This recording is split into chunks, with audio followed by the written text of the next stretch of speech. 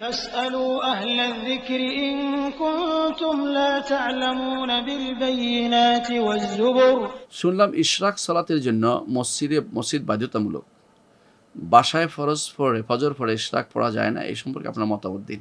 না, মসজিদ নয়, ইশরাক পড়ার শর্ত হচ্ছে, আমি যতটুকু জানি, আমার ইতিহাসে যেটা ধরা পড়েছে সেটা বলছি।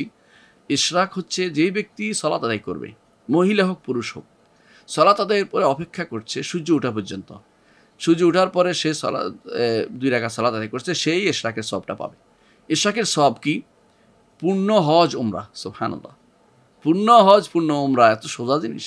সে পূর্ণ হজ উমরার সওয়াব পেয়ে যাবে যদি কোনো একটু বসতে পারে। এরকম বসে থাকা নয়, সেখানে বসে সে সকালের জিকিরগুলো করবে, যদিও সকালের জিকির এর আগ থেকে করা যায়, হ্যাঁ, সকালের জিকিরগুলো করবে এবং সালাতের পরে জিকিরগুলো করবে এবং সে কোরআন তেলাওয়াত করবে। সেখানে সে লা ইলাহা ইল্লা আনতা সুবহানাকা ইন্নী কুনতু মিনাজ জালিমিন বা এই জাতীয় যত উন্মুক্ত জিকির আছে সেগুলো করবে এবং সে সুবহানাল্লাহি ওয়া বিহামদিহি সুবহানাল্লাহিল আযীম পড়বে। সে লা ইলাহা ইল্লাল্লাহু ওয়াহদাহু লা শারীকা লাহুল মুলকু ওয়া লাহুল হামদু ওয়া আলা কুল্লি শাইইন কাদির 100 বার পড়বে। হাদিসে কিন্তু এটাও আছে, অর্থাৎ সুবহানাল্লাহি ওয়া বিহামদিহি সুবহানাল্লাহিল আযীম আছে, এইগুলি কিন্তু সকালের জিকিরের মধ্যে এটা আছে। এর অর্থ এইগুলি 100 বার পড়তে গেলে আপনার কিন্তু ঠিকই টাইমটা হয়ে যাবে। এখন অবশ্য আগে সালাত পড়ে আপনারা আউয়াল ওয়াক্তে পড়েন দেখে অনেকে মনে করেন যে এখন অনেক লম্বা টাইম, তারপরেও কিন্তু আমি দেখেছি এগুলি সুন্দর করে ধীরে ধীরে পড়লে কিন্তু আপনার পুরো টাইমটি লেগে যায়। এবং এটাই করতেন সালফে সালিহিন, সুন্দর করে পড়তেন, শুধু মুখস্থ করা না আর অঙ্ক গণা না।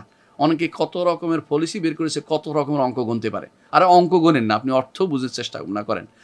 আল্লাহ তাআলা আল্লাহু আকবার যখন বলবেন, আল্লাহ সব কিছুর চেয়ে বড়, দুনিয়ার কাউকে আর বড় মনে করবেন না। আপনার ঘরের কোনো ব্যক্তি নয়, বাইরের কোনো ব্যক্তি নয়, কোনো রাষ্ট্রপ্রধান নয়, সবার চেয়ে আমার রব বড়। এটা আল্লাহু আকবার, প্রতিটা কথার সাথে আল্লাহু আকবার হবে। আমার কর্মকাণ্ডে, চলাফেরায়, অফিসে, আদালতে, সব জায়গাতে আল্লাহু আকবার, আল্লাহ সবচেয়ে বড়, এটা মাথায় রাখবেন। সুবহানাল্লাহ যখন বলবেন, আল্লাহর পবিত্রতা, আপনি অপবিত্র আর কোনো কিছু দিয়ে আল্লাহকে অপবিত্র কোনো গুণান্বিত করবেন না। আল্লাহর দিকে কোনো খারাপ সম্পর্ক কিছু করবেন না। আর নিজেকে অপবিত্র রাখবেন না, নিজেকে গুনার কাজে লিপ্ত রাখবেন না। এইভাবে আপনি চিন্তা ভাবনা করে করে পড়ুন, প্রত্যেকটি জিকির আপনার সময়টা পার হবে, সুন্দরভাবে পার হবে এবং আপনি ঠিকই সূর্য ওঠার পরপরই নয়, সূর্য ওঠা কমপ্লিট হওয়ার পরে, এটা কিন্তু প্রায় 12 মিনিট লাগে ওঠা শুরু করলে 12 মিনিট পরে আপনি তারপরে যখন আপনি ইশরাক পড়বেন, হাদিসের সওয়াব অনুসারে আপনি পূর্ণ উমরা এবং হজের সওয়াব পেয়ে যাবেন। তাই বলে হজ উমরা আদায় হয়ে যাবে তা নয়, হজ উমরা সওয়াব পেয়ে যাবেন এবং সেটার সওয়াব আল্লাহ জানে কতটুকু আছে, সেটা নির্ধারণ করা হয়নি। সেই আল্লাহ রসুল যেটা বলেছেন সেটাই আমাকে বিশ্বাস করতে হবে যে পূর্ণ হজ এবং উমরার সওয়াব আপনি পেয়ে যাবেন। সেহেতু যেখানে বসছেন সেখানে, হ্যাঁ, কোনো কারণে যদি আপনি উঠতে হয়, যেন আপনার প্রচণ্ড বাথরুম চেপেছে, বাথরুম গেলেন, অজু করে আবার বসলেন, সেটা সমস্যাজনক নয়। অর্থাৎ অন্য কাজে ব্যস্ত হওয়া যাবে না। মসজিদে আপনি উঠে নিয়ে আসছেন, কোরআন শরীফ নিয়ে আসছেন, কোনো সমস্যা নেই, কিন্তু আপনি যেখানে আছেন ওখানে বসেই আপনি পড়তে থাকুন, সেটা হচ্ছে নিয়ম। সেখানে বসে আপনি শেষ করে, অথবা কোনো কারণে সেখান থেকে উঠিয়ে দেওয়া হলে আরখানে বসছেন, তাও সমস্যা হবে না। অর্থাৎ আপনি যেন ওই কাজে ব্যস্ত থাকেন, জিকিরে ব্যস্ত থাকেন, এটা হলো উদ্দেশ্য। এই জিকির করতে করতে আপনি যদি কোনো সূর্য উঠে যায়, আজকারগুলো শেষ করতে করতে, তখন আপনি যদি 2 রাকাত পড়েন, আপনি ইশরাকের সওয়াব পাবেন। সেটা মসজিদেই হওয়া জরুরি নয়। যারা বলছেন মসজিদে, তারা আসলে আমার মনে হয় সঠিক কথাটি বলেননি আপনাকে। তো মসজিদে হওয়া জরুরি নয়, তবে ইশরাকের এবং দোহা এর মধ্যে একটা পার্থক্য আছে, এটা আপনাকে বলে দিই।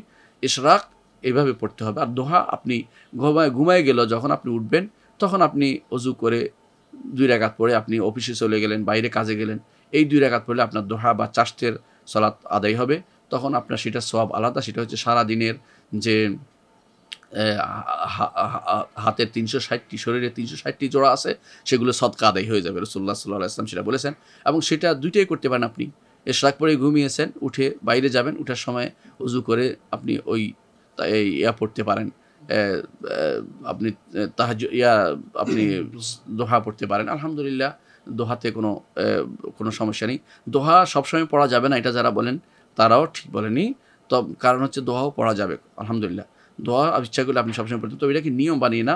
যারা তাহাজ্জুদ পড়ে তারা সাধারণত দোহা পড়ে না, যারা তাহাজ্জুদ পড়তে অসুবিধা হয় কোনোদিন, তারা দোহাটা পড়ে নেয়, এটি হচ্ছে নিয়ম।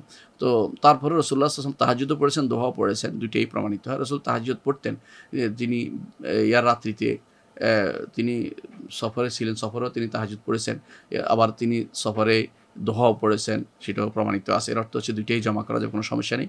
তবে যার তাহাজ্জুদ ছুটে যায় সাধারণত, তারা দোহার প্রতি গুরুত্ব দিলে সে এই সওয়াবটা দিনের বেলাও পেতে পারে। আল্লাহ এই জন্য ওমর রাদিয়াল্লাহু আনহু থেকে বর্ণিত আছে তার একবার তাহাজ্জুদ ছুটি গিয়েছিল, দিনের বেলা সালাত আদায় করেছেন, তারপর বলেছেন ওয়া জাআলনা লাইলা ওয়ান নাহারা খিলফা লিমান আরাদা আন ইয়াযাক্কারা ওয়া আরাদা শুকুরা। এই আয়াত থেকে তিনি দলিল নিয়েছেন যে রাতে পড়তে পারেনি তো কী হয়েছে, দিনই পড়লাম, এজন্য তিনি সেটা করেছেন। এই জন্য আপনি তাদের তাহাজ্জুদ ছুটে যায়, তারা দিনের বেলা ইশরাক এবং দোহা ব্যাপারে গুরুত্ব দিবেন, আশা করি সেটা পুষিয়ে যাবে।